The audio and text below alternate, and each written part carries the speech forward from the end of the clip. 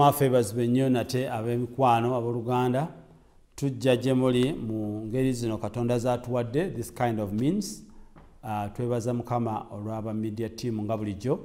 Twebaza Katonda abawadde obulamu kubanga mukyasomoka mu nsi eno ey'abulamu. Leero lunaku lwaffe olwokusatu lwe tubeera nalwo wano mu kanisa yaffe embulizi y'enjiri y'obutukuvu n'obutuukirivu, the Church of Gospel Messengers of Holiness and Righteousness, headquarters wano e Lusaka. Twagala okuyingira mu lunaku lwaffe luno okuyiga Bayibuli ate naye nze mbategeeza nti tugenda kwongereza ku njiri yaffe gye twabadde tufunye ku lwokubiri eyatugambye nti the peace of God, emirembe gya Katonda. Katusabe. Kama twagala okukusima n'okwebaza nate otuwadde olunaku olulungi, otuwadde obulamu, tulidde, tunywedde, twambadde. Weebale Omwoyo Omutukuvu. Tukwebaza kubanga Omwoyo Omutukuvu oyo gwe watulekera bayogera mu kigambo kyo n'ogamba nti siribaleka bamulekwa, ngenda balekera Omwoyo Omutukuvu oyo anaabajjukizanga ate anaabayigirizanga anaatoolanga ku byange n'abawa. Omwoyo Omutukuvu tukwebaza kubanga this is your dispensation, guno gwe mulembe gwo okoze bulungi okutujjukiza okutuyigiriza. Era ne mu kiseera kino nga tugenda okuyiga ekigambo kyo tukwaniriza ssebo kubanga Mukama wange wootoli ffe tetuliko kye tuyinza kukola Mukama. Ne mu kiseera kino Mukama okusinziira ku nsinga bwe wagitonda, you are not limited by space. Toliawo nti okugirwa kubanga ffe tuli Lusaka, ti abali Dubai, abali mu America, abali Australia, abali Japan tebayinza kuwulira ekigambo kyo. Never. Gwe tokugirwa. Kyetuva tukusaba Mukama wange obakomeko wonna we bali mu nnyumba awo we batudde, abalala bali mu motoka, abalala bali mu bbanga, abalala bali ku nnyanja, bali ku cruise. Mukama nabo tubatuukako mu linnya erya Yesu. Omwoyo Omutukuvu yamba omusajja oyo, yamba omukazi oyo. Kati nno ssebo nsaba okozesa akamwa kange, okozesa omubiri gwange, okozesa byonna bye nnina Mukama wange bisobole okwogera eri obulamu bw'abantu bo bootegese okuli ekigambo kino. Mukama nsabye nga nzikiriza nti owulidde okusaba kwange okuyita mu linnya erya Yesu Kristo Mukama waffe. Haleluya. Ekigambo kye twongera okuyiga kye nabagambyeko nti gye mirembe gya Katonda. Ku lwokubiri twatandika n'obubaka obuli mu kyawandiikibwa ekiri mu ba Efeso, mu ba Filipi essula ey'okuna. Sirema kibajjukiza ekyawandiikibwa ekyo kiwooma nnyo. Kigambye nti n'emirembe gya Katonda egisinga okutegeerwa kwonna ginaabakuumanga emitima gyammwe n'ebirowoozo byammwe mu Kristo Yesu. Kati nno njagala tuyimba oluyimba lwaffe olwo oluli ku nnamba eya 39. Omuyiiya yagamba nti emirembe gya Katonda, it is mine, nti gyange. Tunaayimba manyi nti abasinga temuzimanyi naye muyiga. Muyige ennyimba zino zikola amakulu. Ebigambo biga nti emirembe gya Katonda njirina, mpulira nga njirina kaakano. Yamalawo ebyantiisanga byonna so simanyi bwe kyajja. Katonda yekikuwa nga tokisabye. N'agamba nti yampa ekiwummulo ekituukiridde kyempulira mu mutima gwange. Buli kaseera mbeera mulokole n'enzijula essanyu. Ekitundu ekyokusatu kigamba nti ampadde essanyu eritasalako. Ne kaakano wano ndirina nnyo. Oyo yekka gwe naatenderezanga. Mukama yeebazibwe. N'agamba nti emirembe gye giri mu nze. Yamala okugimpa giri mu nze, njirina mingi. Yeebazibwe mbeera nagyo bulijjo. Emirembe gya Katonda njirina, mpuliranga njirina kaakano. Yamalawo ebyantiisanga byonna so simanyi bwe kyajja. Emirembe gye giri mu nze, yamala okugimpa giri mu nze, njirina mingi. Yeebazibwe mbeera nagyo bulijjo. Yampe ekiwummulo kituukiridde kyempulira mu mutima gwange. Buli kaseera mbeera mulokole n'enzijula essanyu lye. Ekyokusatu. Ampadde essanyu eritasalako, ne kaakano wano ndirina nnyo. Oyo yekka gwe naatenderezanga. Mukama yeebazibwe. njirina emirembe gya Yesu njirina mbeera najo bulijjo emirembe egyo giyina bulijjo obeera najo bulijjo. Njagala tweyongereyo olwaleero tutandike n'ekitabo kya Matayo omutume omutukuvu kye yawandiika mu kitabo mu ssula ey'okutaano. Awo Mukama waffe Yesu bwe yali atudde ku lusozi ng'ayigiriza yagamba atya mu ssula ey'okutaano, mu Luzungu baziyita the Beatitudes. These are the basics. Bino bye bintu omuntu yenna alokose byateekwa okumanya ebitandikirwako, the Beatitudes zino. Akati yagambye ku lunyiriri olw'omwenda nti balina omukisa abatabaganya, kubanga abo baliyitibwa baana ba Katonda. Kakati abatabaganya kiki bategeeza mu kutabaganya? Oyinza obutasanga ekigambo kye bayita emirembe gyennyini. Ne balina omukisa abatabaganya. Oba otabaganya ki abantu nga bali mu ntalo, abantu nga balina ekibatawaanyizza, gwe omwana ow'emirembe n'ojja n'obatabaganya nti olina omukisa. Olina omukisa bw'obeera omu ku batabaganya. Mu Luzungu agamba nti the search for peace at home and around the world is a holy endeavor. Jesus calls these who pursue it children of God. Abo abanoonya emirembe baliyitibwa baana baani ba Katonda. Abanoonya emirembe n'obeera ng'oli omu ku batabaganya. Bassebo ne bannyabo, njagala okubuuza ekibuuzo kino. Oli omu ku batabaganya oba oli omu ku abo ababalawo emirembe? Nga gwe beekanga ne bagagundi azze bannange atumalako emirembe, osanze banno balina kye boogeramu awo oba badisikasinga, abantu bakkirizibwa okunyumya ku mboozi. Saagala ate obeere super spiritual nti gwe tonyumyako ku mboozi, gwe tolaba kapiira ku TV, nedda ebyo bigenda kumalako omwoyo. Ate nedda si bwe enjigiriza bwebeera, naye bw'oba ne baba bakuŋŋaanye bw'oyingirawo gw'omalawo emirembe. Oba bwe baba nga waliwo ekitabuse gwe bakubira essimu, mumpitire Innocent, mumpitire Dorothy, mumpitire Saalongo Kaddu asobole okutabaganya. Bayibuli egambye nti bw'oba oli omu ku abo oliyitibwa mwana wa Katonda. Mukama waffe yeebazibwe. Agambye atya okusinziira ku kyawandiikibwa kye tubeesingirako wano, ekkanisa embulizi y'enjiri ey'obutukuvu n'obutuukirivu. Manyi kati gye mutudde wakirabye dda, our key scripture at this church of the gospel messengers of holiness and righteousness. Nebe mbasi kikubuulidde manyi gye kiri mu lunyiriri lw'e14 mu ssula ey'e12 mu kitabo ky'Abebbulaniya. Agambye atya nti mugobererenga emirembe eri abantu bonna n'obutukuvu, awatali bwo siwali aliraba Katonda. Mugobererenga emirembe. Agambye pursue peace, emirembe gya kunoonya nno munnange. Mu Luganda agambye gigoberere naye ginoonye. Pursue peace with all men. Banaye mugoberere emirembe n'abantu bonna. Waliwo wagambira nti obanga kiyinzika, if possible, mubeere n'emirembe n'abantu bonna. Ekyo ojja kukisoma. Obanga kiyinzika, fuba okulaba nga you at peace with everybody.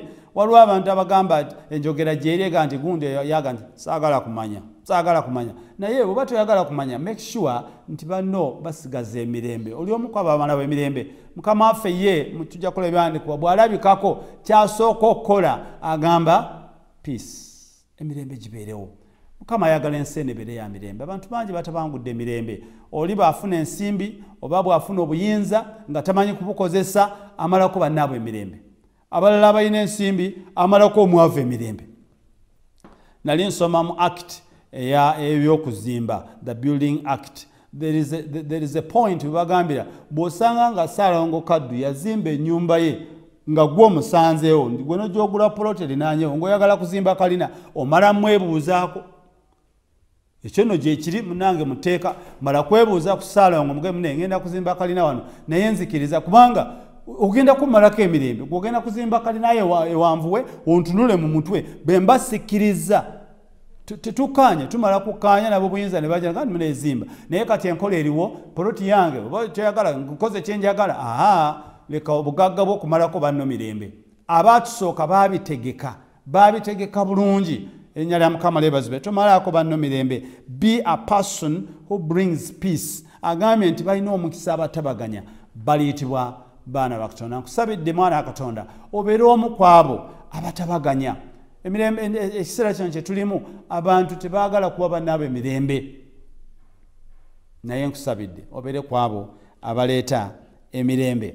Njagala ekyawandiikibwa ekyo eky'Abaebbulaniya nti pursue peace, mugobererenga emirembe. Naye bw'obanga oli wagigoberera kana tokalekaayo part B nti n'obutukuvu awatali bwo siwali aliraba Katonda. Bigondera wamu. Ekitegeeza bw'oba olina obutukuvu oteekwa okuba omuntu aleeta emirembe, ogenda kulaba Katonda.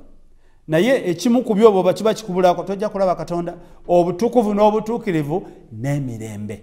Be a person of peace. Kubanga Mukama waffe Yesu wa mirembe. Njagala olabe mu Zabbuli eya 34 olunyiriri olw'14 kikwatagana bulungi n'ekigambo kino kye tuliko. Agambye nti va mu bubi okolenga obulungi, noonyanga emirembe ogigobererenga. Pursue peace, noonya emirembe. Leka kubeeraawo n'ogamba nti ng'otudde butuuzaawo emirembe we gijja okusanga. Kikyategeeza mu kunoonya emirembe? Kitegeeza nti kola ebintu ebireeta emirembe, kola ebintu ebireeta emirembe. Yogera ebintu byeyogera nga bireeta emirembe. Tambula mu ntambula ereeta emirembe. Amiina. Abakyala abamu mubambage nti munansonywa, naye muyina entambula gye mutambula ng'ebalako bannammwe emirembe. Ekyo mukimanyi. Muyina engoye ze mwambala nga zimalako bannammwe emirembe. Bw'oba oli mwana wa Katonda gwe bagambye nti noonyanga emirembe. Pursue peace and holiness without which nobody will see God. Bw'oba olina obutuukirivu bino kati nakino ekirala kigatteko. Enjogera gy'oyogera ereeta emirembe, entambula gy'otambula ereeta emirembe, ennyambala gy'oyambala ereeta emirembe, oba emalako emirembe. Agambye ate mu Zabbuli, Dawudi awandiise n'agamba nti singa tuno tuva ku lw'12 luwooma nnyo, muntu kyeyagala obulamu era eyeegomba ennaku ennyingi alyoke alaba obulungi. Agambye ziyizanga olulimi lwo mu bubi n'emimwa gyo obutoogera bukuusa.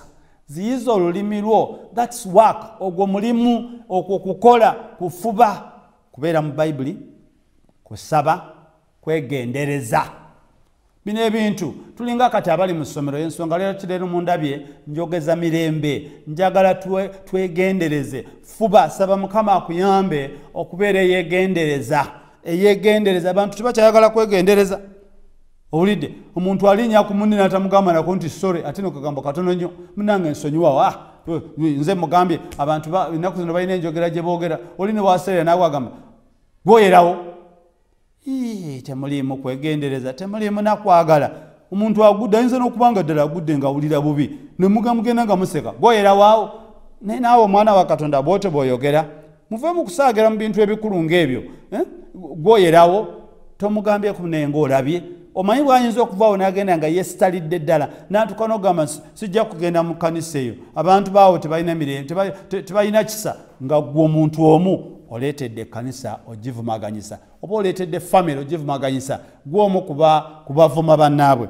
Agambye siyiza olulimi lwo mu bubi n'emimwa gyo obutoogera bukuusa. Emimwa gyo girimba, oli omu kubalimba. Bayibuli egambye nti abalimba abo nabo tebagenda kulaba bwakabaka bwa Katonda. Ziyiza olulimi lwo okwogera obukuusa. N'ayooka agamba ati va mu bubi okolenga obulungi. Mwana wa Katonda nsabe Mukama akuyambe oyiga okukola obulungi. Obubi bususse mu nsi. Obubi bususse mu nsi. Si babbi bokka. Waliwo abamalako bannaamwe emirembe n'ogaana Mukama. Oli mu ggulu eyo lwaki oyo tomukwata? Omuntu n'abanga abadde ali mu takisi asoma message ku ssimu ye, oli n'ava gy'avudde n'agikuwakula. Amazeeko munne emirembe. Oyo agenda kubulwa emirembe okumala ebbanga lyesimanyi. Essimu eyo tebeerako just ku ssimu gyokka. Ennaku zino essimu ze baatukolera mulimu amasimu ga muno, mulimu message ze. Gwe ogibbye omazeeko munne emirembe. Think about that. Lowooza ku ekyo. Waliwo abanfumbo olinga bw'ayomba n'asanga munne ng'ali ku ssimu alina by'asoma n'agamba nti kakati nze tonsizaamu kitiibwa, n'akwata essimu n'agikuba neyatika. Obwo obusungu bwa nnabaki? Fuga obusungu, fuga obusungu bwo oleme okubeera amalako munno emirembe agambye atya noonyanga emirembe pursue peace ogigobererenga ginoonye gigoberere how it is work tojja kumbuza oŋŋambe Ssaalongo gambe tunoonye emirembe tugigoberere kati nkola ntya mulimu its work kukola homework fuba soma bayibuli emirembe baginoonya batya bakikola batya agambye seek mu luzungu ate kinyuma seek ekyo kimu kunoonya pursue goberera strive bigambo ebyo bisatu binyuma nnyo be a man and a woman of peace kati laba Abaroma Romans chapter number 12 Abaroma Aberoma essula 12 ekyo nabadde nkyagala nnyo kigambye essula 12 olunyiriri olw'18 agambye atya obanga kiyinzika ku luuyi lwammwe mutabaganenga n'abantu bonna if it is possible please be at peace with all men obanga kiyinzika bakuteeddewo ka close obanga kiyinzika sebo Ssaalongo wayiswa be at peace fuba okulabanga abantu bonna oba nabo n'emirembe sebo nyabo sister Dorothy gy'obeera ku mizigo gy'obeera obanga kiyinzika abantu bonna ba n'emirembe nabo si kintu kitono n'ekyo njagala olowoozo kifumintirizeeko if it is possible be at peace ba n'emirembe eri abantu bonna Mukama waffe atuwadde omulimu si mutono ogwo okubeera ng'oli muntu aleeta emirembe ate nga abantu bonna naye nga si kyangu abantu si bangu okubeera nabo n'emirembe Mukama waffe yagamba atya basoma mu byawandiikibwa Katonda ye yagamba si kyawakana na muntu abantu tebawakanika nabo Mukama waffe ye yagamba si kyawakana na muntu takyaweza myaka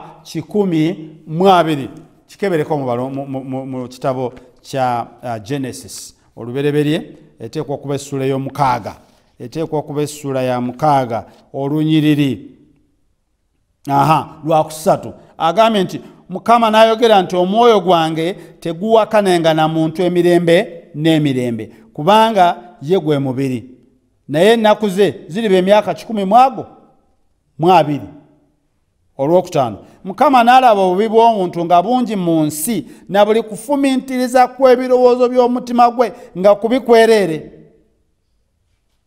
oyo no ye muntu Mukama gwakugambye nti obanga kiyinzika ba n'emirembe nalwo naye abantu be bakugambye okubeera nabo okufumintiriza kwabwe kubiki kwereere abo nno be batannaba kulokoka be batannaba kukyusibwa ate jjukira nti okulokoka kirala n'okukyusibwa kulala abantu balokoka ne bajja ne bageji yaabwe yonna n'emigugu gyabwe mu kkanisa naye gwe gwe basanzeewo bakugambye obanga kiyinzika be at peace ba n'emirembe na buli muntu nolwekyo its work ku lwokubiri twakugambye saba Katonda akuyambe ne kakati nkugamba saba soma bayibuli saba Katonda akuwa amagezi kubanga agambye atya ku kivasi yaffe nti emirembe gya Katonda egisinga okutegeerwa the peace of God that supersedes all human knowledge and understanding gikuume emitima gyammwe n'amagezi gammwe obeere omusajja n'omukazi ow'amagezi asobola okubeera nti onoonya emirembe wegitanoonyezeka eri abantu abajjudde obubi balowooza bubi bakulowoozaako bubi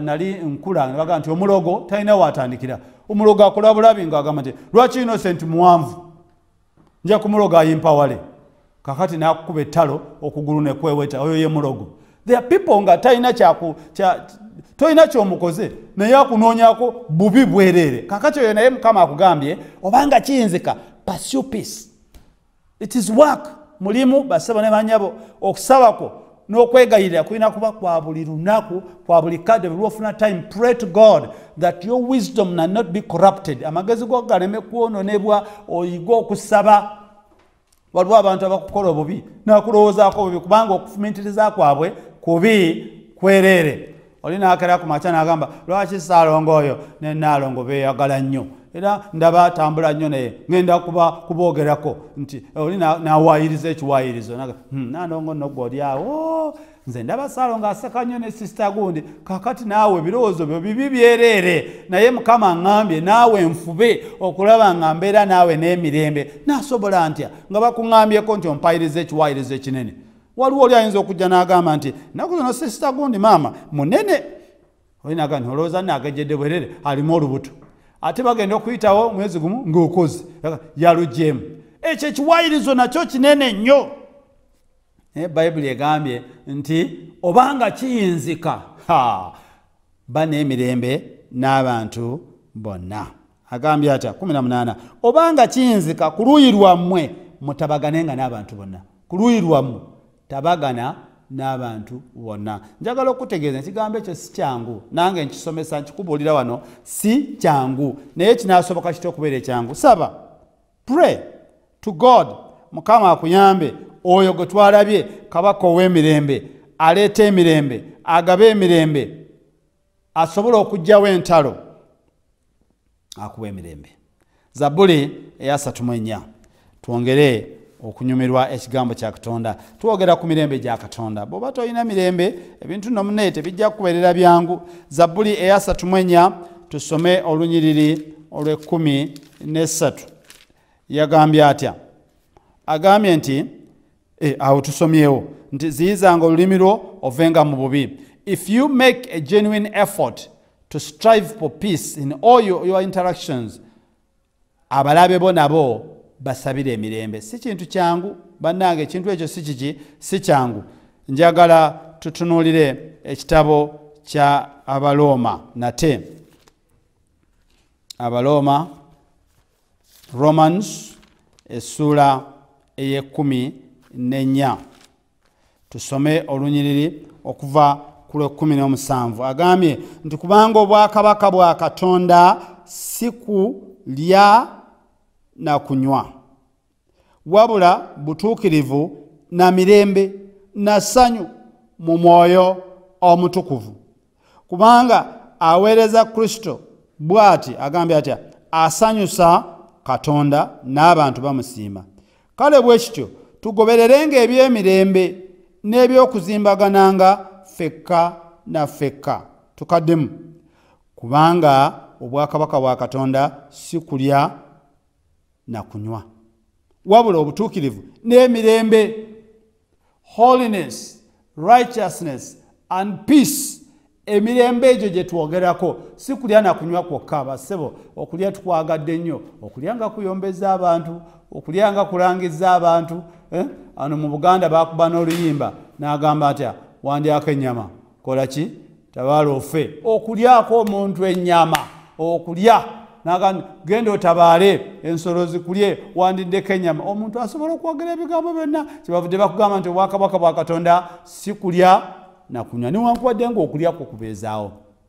Omusajja omu yakola statement n'agamba nti we eat to live, we don't live to eat. Amina.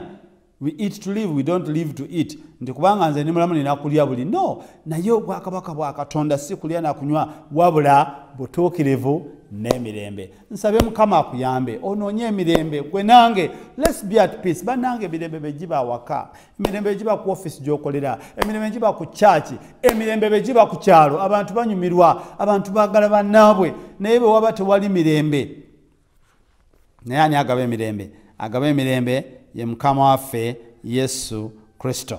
Twongere okiraba mu Balumi essula eye-15 olunyiriri tusome lwa 13.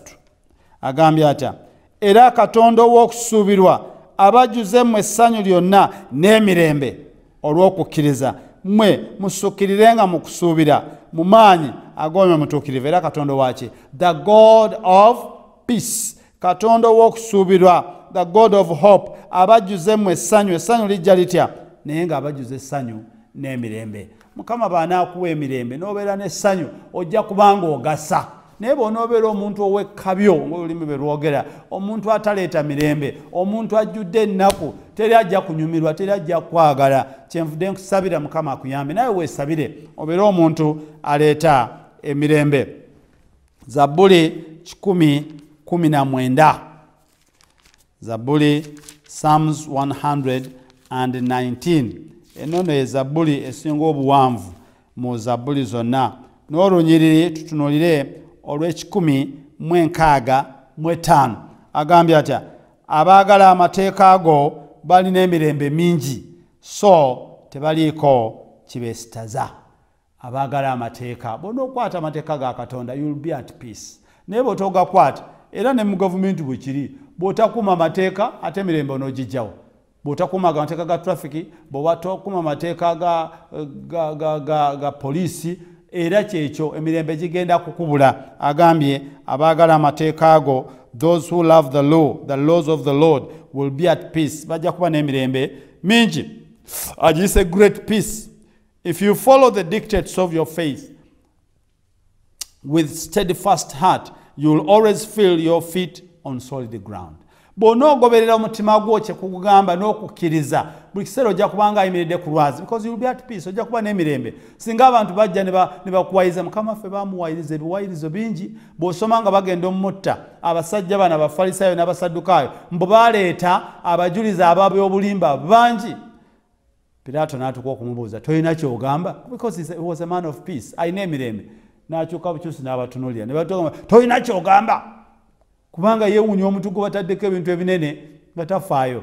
Bw'onoobanga oweerebbwa emirembe gya Mukama waffe Yesu, ne banaakuwayiriza ebiwayiriza ebifaana bitya? Mukama waffe Yesu bajja n'agamba abayigirizwa be nti atambula emisana agaanirwa. Muyiga okubeera n'emirembe. Ate nge si kuyiga buyezi wabula ogikolerera. Work for peace. Beera ng'ogikolerera. Erinnya lya Mukama lyebazibwe. Njagala olabe mu kitabo kya Luka, awo we twali twabeerawo ebbanga ddene. Luka essula 24. Olabe Mukama waffe Yesu bw'azuukira. Biki byasooka okwogera? Luka essula 24 olunyiriri lwa 36 agambye, awo baali nga bakyayogera ebyo biruwa ebigambo ebyokubuusabuusa, ebyokweraliikirira, ebyokutya, batidde nnyo, baali nga bakyayogera ebyo. Ye yennyini n'ayimirira wakati waabwe n'abagamba nti, emirembe gibe mu mmwe. Peace be unto you. Mukama waffe kyatandikirako ng'alabise, jjukira yayingira tebategedde, bali mu kwogera ebigambo ebyokunaku tazuukidde, tetumulabako, twekwese, bagenda tukatya, olulabikako bapa. The very first thing it begins with peace. Emirembe gibe mu mmwe. Nsabye Mukama akuyambe obeere omuntu aleeta emirembe. Bw'okomawo taata, ennaku zino bataata tusiibye awaka nno. Tusiibye awaka. Mpulira abagamba nti abamu tebamanyidde kusiiba awaka n'abakyala baabwe, abamu tebamanyidde kusiiba awaka n'abaana. Gw'okomawo abantu ne bagamba nti wuyo agobye. Ffe bwe twasomeranga tulina emmotoka ze bayita kazinga, zibeerako emizinga, Land Rover zibeerako emizinga. Twalinanga abasomesa, Mukama abasaasira, abamu beebakadde, abamu balamu, nga bakugamba nti kazinga ajja, nga mulina okudduka ne mwetereza mu kirasi, kazinga ekola ki? Egobye. Gw'omu gwe bayita kazinga waka, bwe bakuwulira eringa ebigere bikola ng'abaana bagamba banaabwe, kazinga ayingidde. Kaakati nno kazinga osiibye awaka weekisi 3, kiri kitya? Beera omuntu gwe bagamba nti dadi akomyewo nga bakuba n'akaluulu, wululululu, dadi wuyo akomyewo, nga oli dadi aleeta emirembe, oli mami aleeta emirembe. Bamaama abasinga abalina abaana abawala be bakula, mutera okubeera ne competition, kubanga abasajja awaka babeerawo dadi ye mukulu. Kakati mami nga mulina competition ne bawala bo, kubanga ndoza naturally abawala batera nnyo okugwira eri bataata baabwe, baba babaagala, babakwatirwa ekisa. Kakati mami ozimbye omutima, omwana ajja mu kisenge n'agamba dadi njagalayo okusoma, n'amugamba kwataawo mukoota, mba ye nga munaasabiriza jjo. Kaakati mami otandise okubeera n'entalo ne bawala bo, gwogo bayita amalawo emirembe, oba bakutuuma linnya ki? Kati simanyi gwe oba bakutuumye linnya ki, naye kati mwenna muli waka, mami ne dadi n'abawala abakulu n'abalenzi abalina ku baana abangi nga baffe basaalongo. Ffe tulina bangi naye waffe tulina emirembe. Mbuuza gwe wuwo wali watya? Oli omu ku ggwe amalako banno emirembe. Mukama waffe agambye y'olwalabikako n'agamba nti emirembe gibe mu mmwe. Nkubuuza kibuuzo, gwe bw'olabikako oli omu ku abo abaleeta emirembe oba abagimalawo? Tweyongere tulabe ebyawandiikibwa. Yokaana, ekitabo kya Yokaana essula ya 20. Yokaana yagamba ki? John chapter 20. Yokaana essula 2 olunyiriri olw'19. Awo ku lunaku luli akawungeezi, olunaku olusooka mu nnaku 7, enzigi bwe zaali nga ziggaddwawo, abayigirizwa mwe baali olw'okutya Abayudaaya, Yesu n'ajja n'ayimirira wakati mu bo n'abagamba nti emirembe gibe mu mmwe. Tandikira waggulu, bwe baali nga bajjudde okutya, bwe baali nga Abayudaaya babali bize babasokaasoka, ng'abantu batidde nnyo. Bw'olabikako ssebo nnyabo, ki ky'oleeta? Oyongera kuleeta fiya oba oyongera kuleeta mirembe? Mu kiseera nga kino abantu nga batidde, abantu nga babuuza enkyalu n'abalutya bw'olabikako kiki ky'oleeta nsabye mukama akuyambe olabikeko oleete hope oleete essuubi oleete emirembe bannaffe abatulaba abali eyo mayumba gammwe ng'olinayo wali mu kasuwa nga wotunulayo booti waliyo obukadde obusatu jjukira banno waliwo nga bakulindirira oleete ku mirembe bw'olabikako labikako n'ekisawo kye obuwunga bususse nabwo okulabikako labikako n'ettooke ebijanjalo bannange ku luno tulidde ebijanjalo naye labikako oleete ku ssanyu ly'akanyama lita kabuzi naku zino bagamba kilo y'embuzi egula $1,800 bw'obalaabala kilo y'obuwunga eri ku 22,000 oyinza okugula kilo y'embuzi $1,800 naye beera kwaba balabikako oleete kilo y'embuzi njirinze ewange bw'obanga tosobola gitwala wa Innocent ewange gireete obeere kwabo abaleese essanyu emirembe haleluya agambye ata laba olunyiriri olw'abirimu agambye leka kwekwasa bamu mwekwasa munete tulina bwe tutambula musumba dandibadde ndeeta akabuzi nga bw'ogambye leka kunnimba ne mobile money tetambula mobile money etambula wano ku kyaki twabaterawo ennamba z'essimu abantu abamu bayomba kakati mututerako ennamba z'essimu sente tuzigyewa olowooza tetuzirabamu bwewaziteeka mukama naye taziraba nga oli omu kubayomba nti tetulina bwe tuziraba ate nga mukama aziraba mobile money tetuuka tetulina munange batulokinga down tetulina bwe tutambula olimba mobile money etambula olunyiriri lw'abirimu awo Yesu n'abagamba nate nti emirembe gibe mu mmwe nga kitange bwe yantuma nze nange bwe mbatuma era mbasindika mmwe kitaawe wa Yesu yamusindika gye tuli n'atwetera emirembe nkusabidde bw'ogenda mu bantu leeta emirembe bw'ogenda mu booluganda leeta emirembe ayongedde ku lunyiriri lw'abirimu mu ssula y'emu ya 20 agambye atya agambye oluvannyuma nga wayiseewo ennaku 6 ate abayigirizwa be baali munda ne Tomasi ng'ali nabo Yesu n'ajja enzigi nga ziggaddwawo n'ayimira wakati mu bo n'agamba nti emirembe njagala ogende weetegereze mukama waffe Yesu bwe balabikako asooka n'ekigambo ekigamba peace be unto you emirembe gibeere mu mmwe gwe bw'olabikako oleeta ki nange nkulumiriza Dithan bwe ndabika mu batuuze kikyendeeta bw'olabika mu kwaya oleeta ki bw'olabika mu bakozi ba nnongoze kiki kye bakusuubira aze banemwe setting mwetereze siganya oyinza okuba nga oli mukambwe ekimala oleeta order but you can bring order with peace oyinza okuleeta order n'emirembe leka kubeera nga gwe biseera gwe bakumanyi nga aleeta order n'obukambwe banga mukama waffe Yesu enzigi nga zigaddwawo abantu nga batidde nnyo labikako oleete emirembe ati njagala tudduke ebyawandiikibwa ebimu onoobyesomera wandiika Isaaya nze ngenda kusoma ku speed Isaaya essula 32 olunyiriri olw'16 n'olunyiriri olw'17 agambye atya agambye nti kale omusango gulitula mu ddungu n'obutuukirivu bulibeera mu nnimiro enyimu n'omulimu gw'obutuukirivu guliba mirembe omulimu gw'omutuukirivu guliba ki mirembe emitawana nga giri mu balala emitawana nga giri ludawa naye omulimu gw'omutuukirivu the work of the righteous will be at peace era obutuukirivu bulireeta okutegeera n'okwesiganga ennaku zonna I pray that your work, the righteous, will be at peace. Emirimu gy'abalala gyonna nga gigalangatana during this time of this season of lockdown. Abalanga balowooza they will not have their jobs back, they will not have their places of work back. You, the righteous, yours will be at peace. Njagala tudduke emisinde tusome Isaaya essula ya 26. Omanyi gyagamba nti bannange Sawulo nga yogedde ebigambo bingi naye okusinga ebigambo bya Katonda bino bye bikola amakulu nga bimpoomera bigambo byo nga bimpoomera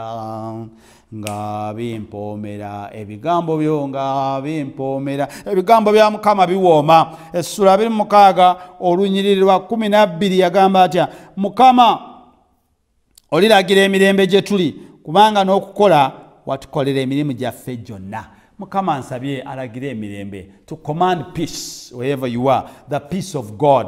When God commands that peace, Mukama baana alagire emirembe ojja kweyagala wonna gye muli. Nsabye Mukama abali mu America, abali Saudi Arabia, abali mu United Arab Emirates, abali Japan, abali mu USA, entiisa were tetuganye, but I pray God to command peace wherever you are. Mubere n'emirembe. Essula ya 5 mu Isaaya agambye atya. Isaaya 5 olunyiriri olw'10 ekigambo kya Katonda kiwooma. Agambye nti kubanga ensozi zirivaawo n'obusozi buligibwawo, naye ekisa kyange tekiri kuvaako, so n'endagaano yange ey'emirembe terigibwawo, bw'ayogera Mukama. Which is the commandment of peace.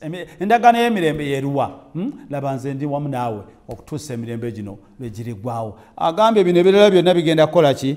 Ensozi zirivaawo n'obusozi buligibwawo, naye ekisa kyange tekiri kuvaako, so n'endagaano yange y'emirembe. The commandment of peace. Endagaano y'emirembe teri kuvaako. Bw'otuula wekka kikyojjukira. Chovola banga nazze njogera na mirembe. Banange bw'ojjukira ebigambo bya Katonda biwooma. Endagaano y'emirembe ya Mukama nsabye erembe kuvaako ennaku zonna. Ne baba bakutte ne bakusola mu ddungu. Remember that command of peace that the Lord will never cease to be with you all the time. Njagala ngisomeko mu Luzungu olebwe egamba Isaaya essula eya 5 olunyiriri olw'10 ekigambo kiwooma. Abali eyo mu nnyimbiremu eyo mu maka gammwe nti nga bimpoomera bigambo byo nga bimpoomera ebigambo byo nga bimpoomera. For the mountains shall depart and the hills be removed, but my kindness shall not depart from you. No, shall my covenant of peace be removed, says the Lord, who has mercy on you. Katonda alina ekisa agambye his covenant of peace, endagaano y'emirembe terivaawo. Olunyiriri lwa 5 tukyali mu kitabo, tugenze mu ssula ya 5 olunyiriri olw'12. Agambye atya, kubanga mulifuluma n'essanyu, mulitwalibwa n'emirembe okuvaayo. Ensozi n'obusozi ziribaguka okuyimba mu maaso gammwe, n'emiti gyonna egy'okutale girikuba mu ngalo. Mulifuluma naki? N'essanyu, mulitwalibwa na mirembe. Mugenda kutwalibwa na mirembe. The peace of God. Nsabye Mukama buli wonna w'onoolaga abantu bakukwate na mirembe, ensi ekusinkane na mirembe. Whatever you do kibeere nga kiri mu mirembe. Agambye living righteously, trusting in the word of God is the surest path to a life of peace. Abakolosaayi essula 3. Baana ba taata njagala mbawe ekigambo. Abakolosaayi essula 3. Abakolosaayi essula 3. The book of Colossians chapter 3 olunyiriri lwa 15. Agambye atya. Abakolosaayi 3:10. Era emirembe gya Katonda giramulenga mu mitima gyammwe, era gye mwayitirwa mu mubiri ogumu, era mubeerenga n'okwebaza.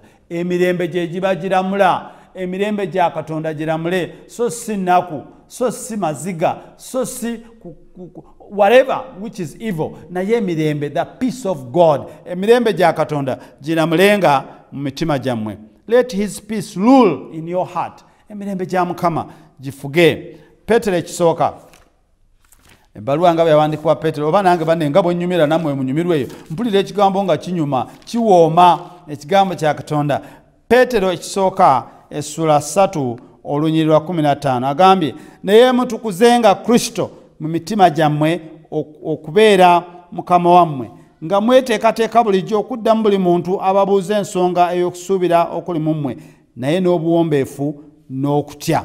Agambye Petero ekisooka essula 3 olunyiriri olw'11. Somera 15, somera 11.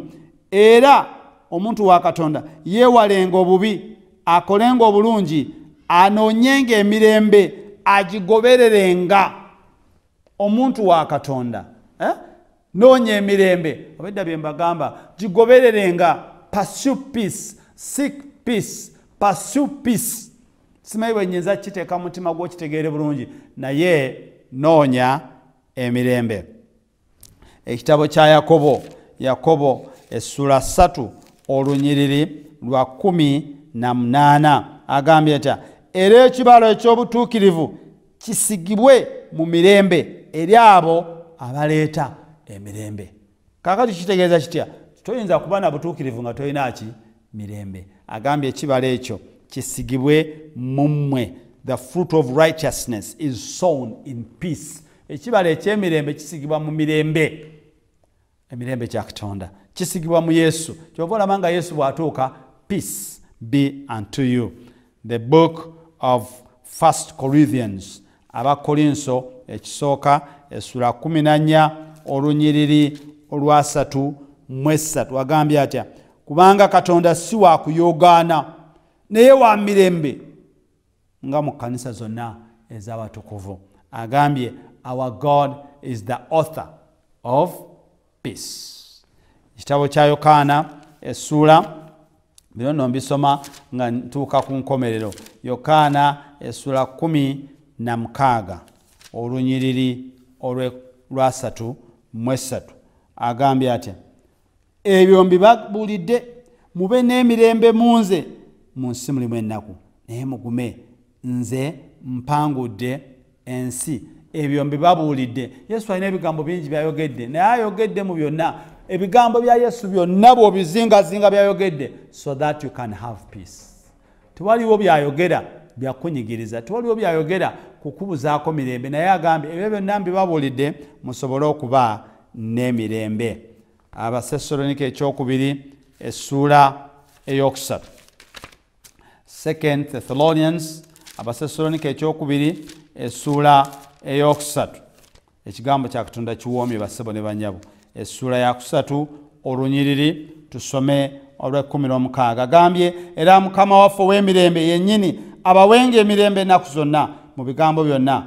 Mukama waffe abeerenga nammwe mwenna. Pawulo ng'azingako abasabira n'agamba era Mukama waffe w'emirembe. Our God is a God of peace. Katonda waffe Katonda wa mirembe. Kakati gwe munnanga agenda ng'olwana, agenda ng'okayana, obijjawa. Mukama waffe wa mirembe. Agambe Katonda w'emirembe era yennyini abawenga emirembe ennaku zonna mu bigambo byonna. Mukama waffe abeerenga nammwe mwenna. The God of peace. Zabbuli 29 Zabbuli 29 olunyiriri olw'11 agambye atya Mukama aliwa amaanyi abantu be, Mukama omukisa gwaliwa abantu be gyemirembe. The blessing that God gives his people is peace. Omukisa gwonna bw'oguzingazinga Mukama gwatuwa, baba akuwadde okulya, baba akuwadde okwambala, baba akuwadde nga weezimbira ennyumba yo, that is what? Byonna ogisaaminga what? In peace. Katonda omukisa gwagaba gyemirembe gye. Agambye atya mu Zabbuli eya 37 olunyiriri olwa 37 agambye nti weekalirize ng'oyo atuukiridde olabe ng'ow'amazima kubanga enkomerero y'omuntu oyo mirembe. Agambye atya the future of a righteous person.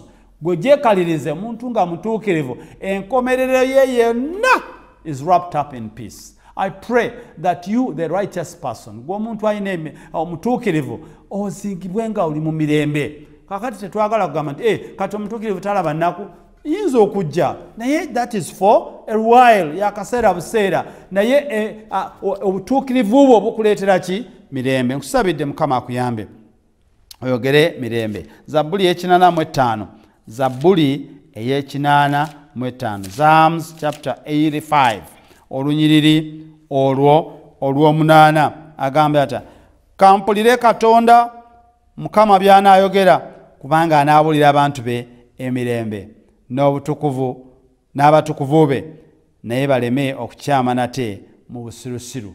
Kegamba ebigambo Katonda by'ayogera, he speaks what? Peace. Katonda ayogera mirembe. Njagala ebigambo byange mbizingireko ne kivas gye twasomye eri mu Bafilipi. Eyo njagala eri mu Bafilipi essula ey'okuna. Abafilipi That is our key verse. Gye tuzingirako Abafilipi agambye ku lunyiriri olwokusatu essula eyokusatu olunyiriri olw'omusanvu. N'emirembe gya Katonda egisinga okutegeera kwonna ginaabakuumanga emitima gyammwe n'ebirowoozo byammwe mu Kristo. Nsabye Mukama emirembe gya Katonda egisinga okutegeerwa gibakuume mubeere n'emirembe. Katonda Kitaawe Mukama waffe Yesu Kristo ajjudde ekisa n'okusaasira. Mukama nsabye otuyigirize nga nange mwendi ne baganda bange abo tuyige nti tunoonye emirembe kubanga batugambye bwe tunaanoonya emirembe egyo emirembe egisinga okutegeerwa ginaakuuma emitima gyaffe n'amagezi gaffe tuleme okuva mu kutegeera Mukama, tuleme okuva mu kumanya. Katonda ayinza byonna mu mbeera efaana bwetyo. Nsabye abasajja abo we bali, abakyala abo we bali, wadde ng'emmere ya gavumenti ennabatuukako bategeere nti gwe oyina emmere gy'ogaba, ate ekyokulya ky'ogaba si kyekyokulya eky'omubiri naye ekyokulya eky'omwoyo. Abantu ne mu mbeera eno Mukama basobole okulya ekyokulya eky'omwoyo babeere n'emirembe, ate banaabeera n'emirembe mu mitima gyabwe Mukama. Amagezi gano gajja kutegeera nti ng'osinga byonna n'emmere ey'omubiri ejja kujja. Mukama tusabye oyambe buli musajja n'omukazi, abaana ab'obuwala n'ab'obulenzi, abaana abasoma, give them your peace. What we need at such a situation is your peace. Amagezi gaffe gasobole okutegeera Mukama ebintu bingi ebigenda mu maaso Katonda wange mu nsi eno. Twetaaga mirembe egyo, twetaaga amagezi gaffe oganelighting n'amagezi agava gy'oli Mukama, tusobole okubeera nga tudisikasinga bulungi, tusobole okubeera Mukama nga tujja kuleeta emirembe mu njogera, mu ntambula, mu kukola, ate okusinga ennyo bwe tunaabanga tusaba nga tuteredde emitima gyaffe. Mukama nsabye okuyita mu linnya erisinga amaanyi gonna erya Yesu Kristo Mukama waffe. Mukama abeere nammwe.